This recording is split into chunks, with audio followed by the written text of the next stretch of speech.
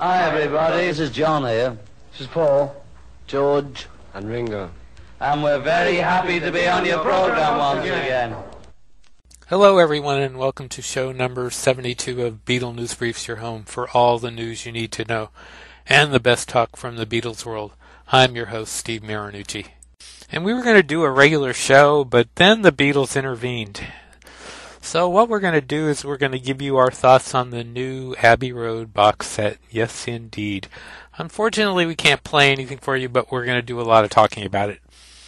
So let's start with some words from Giles Martin and Paul McCartney.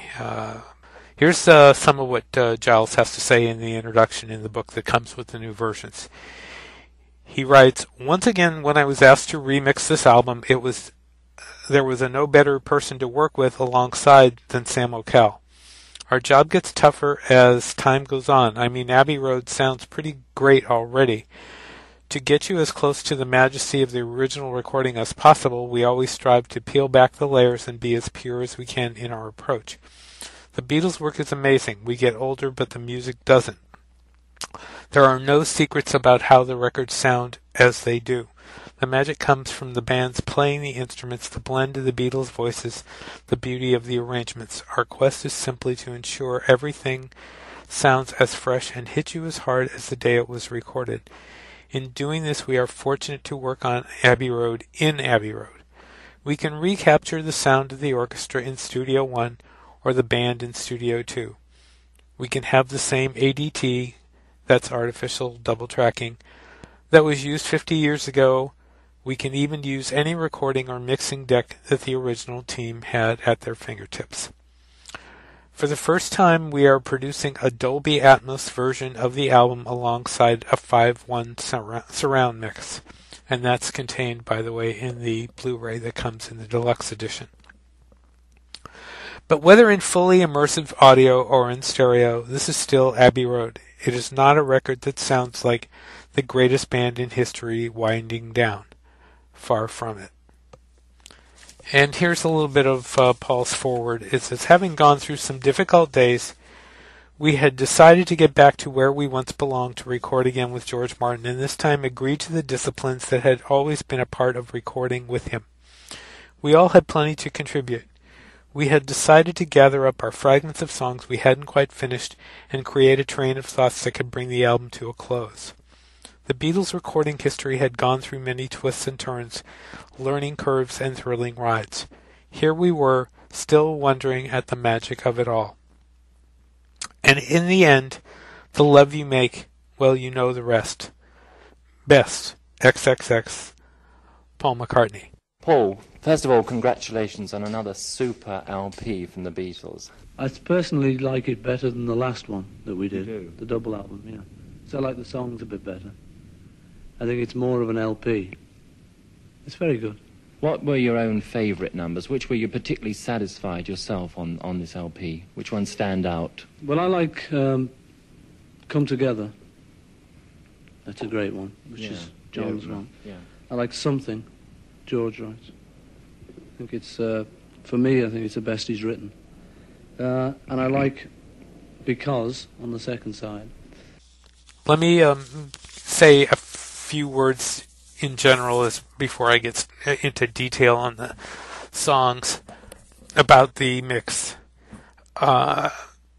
Maybe it's no surprise, but the 2019 mix is punchier, and actually in some spots it almost has a 3D element to it from the flatter 2009 mix and the original 1987 CD mix. The songs, some of the songs really jump out of the speaker. It's very nice. Here, I'm not going to run through the original album track by track, but here's some of the highlights from the new mix. On "Oh Darlin'," which you heard on YouTube, you've got the backing vocals now more prominent. That "ooh" chorus that you can hear so clearly now will really bring you a smile. If you haven't heard it yet, you will when you get the CD. On "Octopus's Garden," the guitars are brightened and the vocals are kicked up, and the undersea vocals at the end sound a lot more prominent. They're pushed way up in the mix. So you hear this ooh quite clearly. On Because, you heard what they did with It for Love, with the a cappella and all that. It's not that radical, but you can hear the synthesizer a lot more clearly now than you could before. Here Comes the Sun. There's another real big highlight. Something different here. Right after the guitar, the synthesizer that was barely audible in the 2009 mix is much more up front. Again, you can hear it very, very clearly. It almost sounds like an outtake. It sounds so different. On Polythene Pam, the backing vocals and the rhythm guitar are more prominent. On the end, the drums and instruments are pumped up as you would hope they would be. So there's no added lengths or nothing, nothing taken from an unreleased portion of the song that was added in, at least not that I detected. Everything that was used, or everything you hear, comes from the original album. So they didn't stray very far, and it kind of goes with what Giles said in the beginning, where they were being pure in their approach, and that's exactly what they did. John, when you got this LP together, did you select from like a large number of tracks, or did you virtually have Not from a large number of tracks, from a large number of songs, you see. Each of us have got, maybe about 10 songs to contribute to an album. You can't get them all on, so when it's your turn to record, as it were, you've got to sort of pick the one you want on most, really. Let me run through the notes I made on the outtakes. Some of these things are pretty amazing. I Want You, She's So Heavy, the Trident recording session and reduction mix, begins with a little conversation between John and George Martin, where John says, "What is it the case of, Mr. Martin?" And George Martin goes, "Take 4 was very good after the breakdown." John says, "Which was take 4?" And George Martin says, "Then it was very good up to the end there." And then there's apparently a part that was cut out, and John says, "My boys are ready to go." And a voice comes in and says, "John," and John goes, "What?" And John says, "Is it possible without affecting yourselves too much to turn it down a little? Apparently there's been a complaint." And John says, "From who?" And the voice says, "Somebody outside the building." And John says, "What are they doing there at this time of night?" Apparently there was a complaint about the noise from the recording session, which is hilarious. The outtake itself has dominant organ all the way through from Billy Preston, which is really nice. The Goodbye demo is the one that's been out all year, forever on bootleg. But for those who haven't heard it, it's Paul singing the Mary Hopkins song. The Something demo, this has also been out, though not as clear as before. And this one is on YouTube. Ballad of John and Yoko, take 7, begins with John speaking in German and then Paul saying, "Okay, George," which is a bit sarcastic since he and only John were at the recording session. It's a bare bones version of the single, and John at the end says, "Yeah, we'll have it, we have it." Old Brown Shoe begins with a George count-in. It's an early run-through with George stumbling on a line and with some piano noodling at the end. George says after the song is over, "Okay." Oh Darling, take 4. This is also on YouTube. It's an early, very loose version with Paul still getting a feel for the song. When Paul sings, "I'll Never Make It Alone," you hear John shout yes in the background. He puts a lot of emotion into the song and later fools around with it a little bit too. Octopus's Garden, take 9. Ringo starts saying, "Well, that was superb." George does the opening riff a little bit different than the record, and Ringo chuckles as the song begins. There's more guitar in this outtake than in the finished song. Ringo also makes a change in the lyrics, and then he says, "Did I go wrong?" This morning we're going to discuss and analyze, call it what you will, the brand new Beatle LP called Abbey Road. Now, at the same time as receiving all the praises and acknowledgement that is going on in the music world, the Beatles are often put under the magnifying glass for criticism. Often there's talk of Beatles not progressing anymore and that Sgt. Pepper was the pinnacle of your musical achievement. Let's hear it from a Beatle now. Was Sgt. Pepper the bullseye in Beatle music, or is it, in your own mind, Abbey Road a progression from Sgt. Pepper? They're all a progression. Every new album is a progression. People keep saying it's like a step back when we don't get as complicated as Sgt. Pepper. Yeah. But I don't think that, I think since Sgt. Pepper we've tried to get more together as a group, so it's a progression for us to do records like this, more than have, a million-piece orchestra that sounds groovy, and we're just like the backing group. Right. It's only you four on this LP, is it? Mainly Billy Preston and odd pieces of orchestra, that's all. The orchestra isn't featured that much. You Never Give Me Your Money, take 36. According to Mark Lewis, and this was the last take recorded on May 6, 1969, Paul rambles as the song begins to the point of imitating Artie Johnson's Dirty Old Man from Laugh-In, because he mentions a walnutto. He says something like, "Oh, do you have a walnutto?" It's really kind of funny, actually. He gets more expressive in the vocal here than he did in the finished take. Her Majesty, take 1, 2, 3. This is on both the deluxe set and in the 2 CD anniversary version. Take 1 is the extended version with the extra chord that's been bootlegged forever. Take 2 is a different extended version with Paul's voice breaking a little bit. Golden Slumbers, take 1 to 3. The song breaks down in the middle as Paul is singing Boy, and then it starts again. Here Comes the Sun, take 9. It's an early bare bones version of the song with Paul and Ringo backing George. The simplicity along with George's vocals really sounds beautiful. What's really cool here is the acoustic middle 8, which you hear before Sun, Sun, Sun, Here It Comes. It's repeated several more times than it is on the record. It's really tremendous. Side 2, Here Comes the Sun, is the other song that I wrote on the album.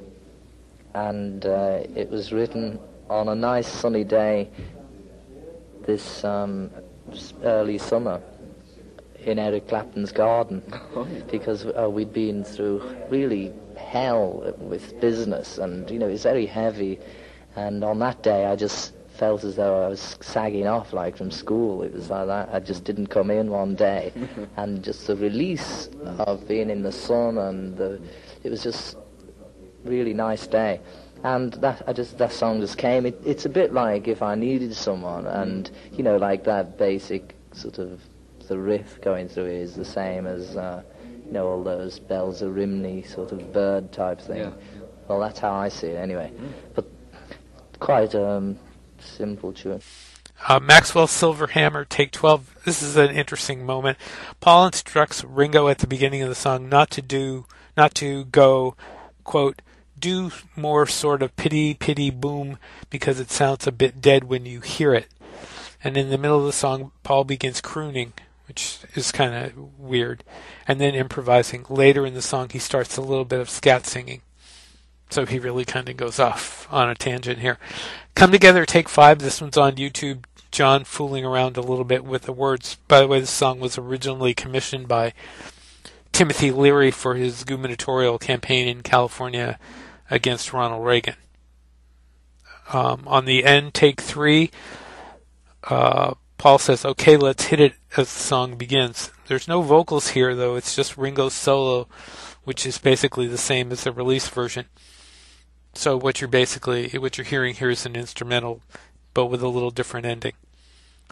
Next is the demo of Come and Get It, which has been bootlegged forever. But this one has Paul saying Red Light, and take 1, by an engineer. The Red Light is Paul, by the way. And then Paul later says, okay, give it to us on headphones and I'll track it. Sun King, take 20. John says, now this won't keep the Apple staff in work for the next 10 years. We've all got families to look after, you know, a lot of people to keep. Okay, fab gear. The version here is basically instrumental with John singing a very low volume guide vocal that's barely audible. The song goes right into Mean Mr. Mustard, take 20, where John sings casually saying God Save the Queen a couple of times. Another John line is, his sister Bernice works in the furnace, if that doesn't sound like typical John. Polythene Pam, take 27, Paul says to George, if you don't do so much to start off with as you start off, you blow it because you blow it all. Interesting that he's saying that to George at the beginning. He says, you give away all your best bets. Part of what George replies can't be heard, although I hear Ringo's name mentioned. And then Paul says, what are you doing at the beginning? Then George's guitar is heard with Ringo's drumming from the song. Paul says, okay, and then John jumps in with, you sound like Dave Clark of the Dave Clark 5. The song is still a work in progress, but it's close to being done in that outtake. She came in through the bathroom room window, take 27, is another work in progress. Paul makes a lyric change. Instead of, and got myself a steady job, he said, and got myself a proper job. The next song is take 1 of Because, which is completely instrumental, although Ringo counts in. But you can hear the lush instrumentation of the song. And at the end, Ringo says, nice harpsichord, Jeff, even though it apparently was played by George Martin. Next is the long one, the infamous 15-minute almost finished alternate version of the Abbey Road medley. The difference here is that right before Polythene Pam, Paul sings Her Majesty, and it was later decided first to take that out completely and not use it, and then the engineer showed it to Paul the next day, and Paul said he would use it after all, and they stuck it where they did 20 seconds after the end of the album. The version of Golden Slumbers that's heard in this medley is the one that you've heard on bootleg, but it's without the tape drag. Carry That Weight sounds almost like a pub sing with Ringo and John's voices overdubbed a lot. It's quite interesting. And then the instrumental lead up to the drum solo is missing the oh yeah, and there are no vocals after the drum solo. Something Take 39 with the strings is one track that was premiered on YouTube recently, and that is absolutely beautiful. If you haven't heard it, you really should hear it. And then we come to the final track, or the final outtake, I should say. Golden Slumbers, Carry That Weight, take 17. Again, an instrumental, but this has strings and brass only. The description says it all. There's no vocals here, and it's a very lush instrumental. That's it. I got to say the outtakes are very nice, and of course the quality is excellent. So, I mean, overall, this is a tremendous piece of work. The album itself was great to begin with, and it's nice to have these additions. The big question is, will we get more when the Let It Be project comes out next year? Can we expect a Let It Be box set? Will they do others?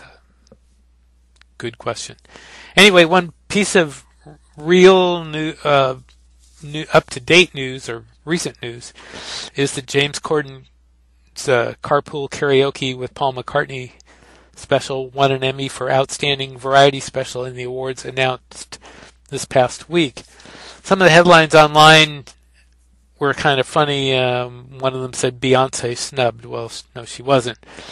The special was actually nominated for 5 Emmys.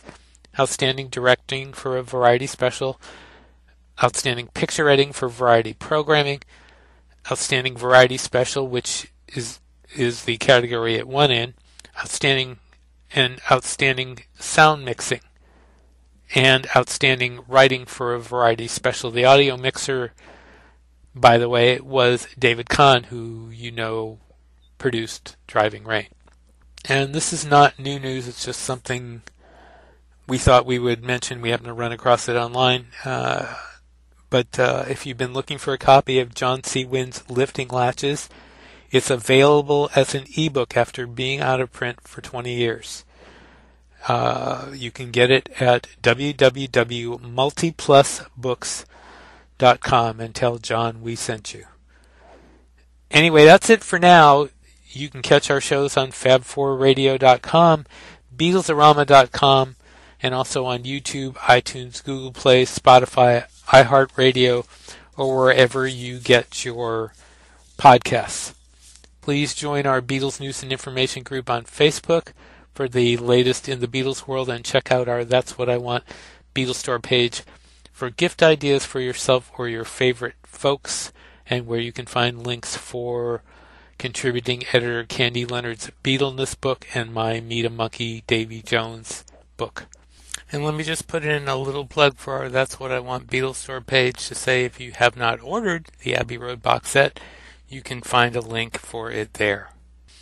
And look for our next show, and tell your friends to please subscribe, and we hope you will too if you don't already.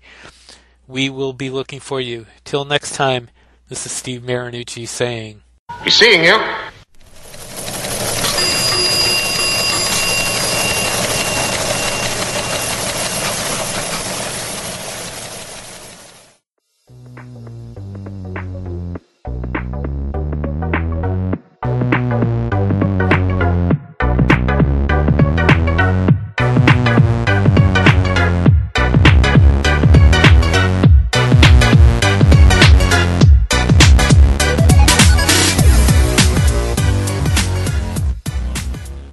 Keep that one. Mark it fab.